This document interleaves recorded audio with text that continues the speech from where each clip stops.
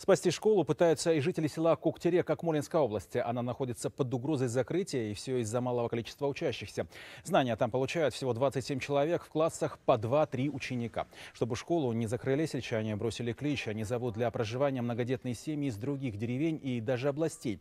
Без помощи желающих обосноваться в Коктереке не оставят местные хозяйства, и предприниматели готовы предоставить прибывающим работу, помочь в решении хозяйственных и финансовых вопросов. Местные же власти обещают провести в село центральный водопровод и высокоскоростной интернет. Есть у нас три крупные крестьянские хозяйства. Это вот которые ребята, которые снабжают своей работой, техника вот у них есть. И, конечно, у них вот эти вот огороды у нас сажают очень хорошо. Картошку садят, огурцы. Потом это же все идет на продажу. Люди живут.